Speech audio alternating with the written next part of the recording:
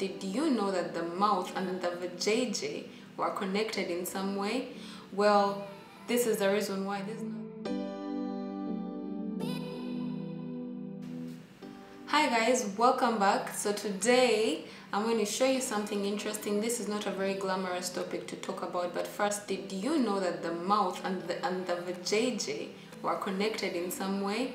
Well, this is the reason why. This is not a glamorous conversation. Like I said in the beginning, I wanted to tell you guys about how to heal yeast infections, vajayjay infections. I don't know what better word to use. I don't know what do you guys use. Okay, whatever the word is that you use. I just wanted to tell you guys, I just wanted to show you guys how to use garlic as opposed to going to the hospital to heal your yeast infections. A couple of weeks back, I did the experiment on myself. You know how like you read stuff and you know about stuff but you don't try it yourself? I prefer to try stuff on myself first before I show you guys if it works or not. So I actually did try the garlic, and when the first video I saw, which what's interesting, what I found is that this girl, she said that she put the garlic in herself, and when it was saying to come out, she had to like look for it. I'm like, dude, that must be uncomfortable, for giving that you're sick already, like you have an infection and now you're using your finger to like touch the whole place. You might be, I mean, you wash your fingers and all that, but you know, you can never be too sure. What you need is a piece of garlic.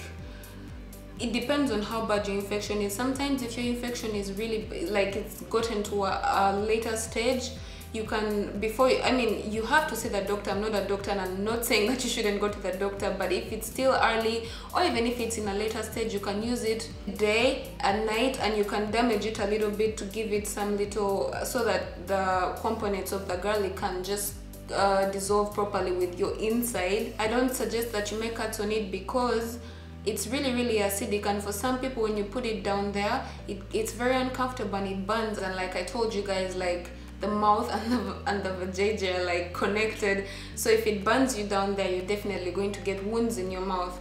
But this, basically what you do is get a proper organic garlic and get a needle and thread to act like a tampon, basically like this. I'm just going to show you the process. This is it. So basically, like I said, what you need is a piece of garlic. That's my garlic right there, and a needle and thread. The needle and thread is to act as a tampon, so I'm just going to put it in this bowl, in this tin here, and I'm going to use apple cider vinegar to disinfect it. You can use regular vinegar if you want to. Put it in for a couple of minutes, but after doing this, I take it out of here and wash it, and to wash it of all of the apple cider. So I just washed this. I'm just going to dry it with a paper towel.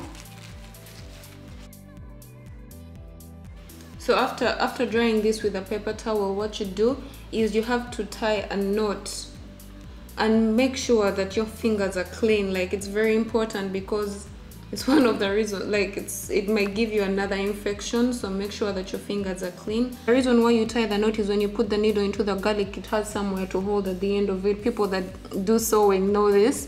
So you just put it in. I'm kind of paranoid, so I put it in twice, and because of that, because you've put it in twice, that's like damaging it already. So you don't have to like put the cuts for those that have to cut, or you can, depending on how bad your infection is. That's it. So once you're done threading it, you just cut the needle off and put that right inside your lady parts and sleep with it overnight, and take it out in the morning. This makes it easier to take out like a tampon. So basically you put this in and leave this out, and you just pull it out in the morning. And if your infection is really like but you can, just one night is fine. Like after one night you'll find like you've healed, especially if you've caught it really early.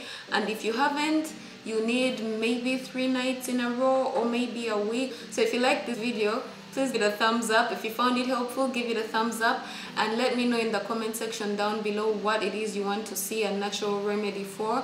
Also, if you want to see more videos like this, be sure to subscribe and ring the bell right next to it to be notified the next time I upload a new video. Thanks for watching, guys. Bye.